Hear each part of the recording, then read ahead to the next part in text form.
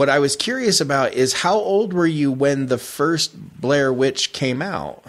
I think I was about 14 or something, maybe 13. Nice. I was very beginning of high school, so probably 14, maybe 13, and then I actually went to the movies to see Blair Witch Project with. I was doing this like really low budget indie film in my home state, and we went to see the Blair Witch Project against my will. I was not a horror person at the time. It was terrifying. I thought it was real, of course, just like everybody else did. Right. And then we went to see the movie, and it's crazy now to think of, like I was telling somebody, it's crazy to think like I had no idea, when I was 13 or 14 years old watching the Blair Witch Project on the big screen, that I would one day do the sequel, like 16, 17 years later. Right. That's insane.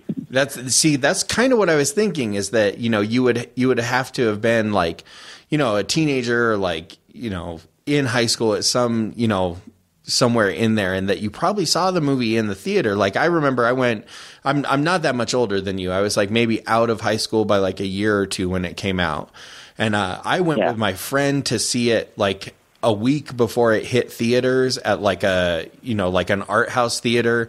And they handed us these like handouts that explained to us how the video footage had been found in Maryland and blah, blah, blah. So like, not only did I think that it was real, like they were like pushing on us that it was real. So when I got done with it, I was like, holy shit, did we just watch people die on a movie? Like, right. Yeah. People thought it was a snuff film. It was, I left there being totally just terrified. And when I can actually remember having nightmares about it, and then finding out that it was fake and being angry and being like, wait, I had nightmares because So in the original, they talked when they, finally revealed that it was a movie, they talked a lot about how some of the reactions that they got from the actors was by, they were just camping out in the woods, and then like the director or producer or whatever would like run up and like shake the tent and like yell at them and stuff. Did they try to pull any of that kind of hijinks with you guys?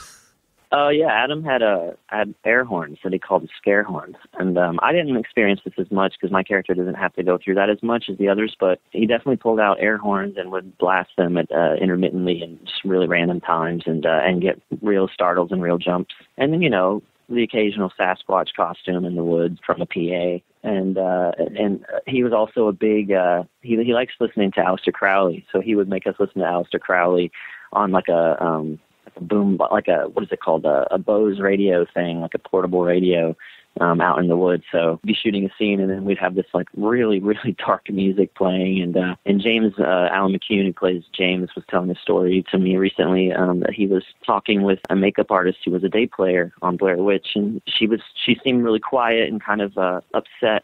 And he was like, "Are you okay? What's wrong?" And she was like, "Well, I just wanted to tell you that there's something evil here." And and then she didn't work for us after that day. So there was a lot of little things. But I mean, you already have the elements of being in the woods and being, they kill the work lights and stuff, and then you're just in the pitch black, and that's very real. And we were in remote woods, and you did hear things, and there were cougar sightings that week, and So we had the real elements to play off of, but we also had Adam's hijinks. So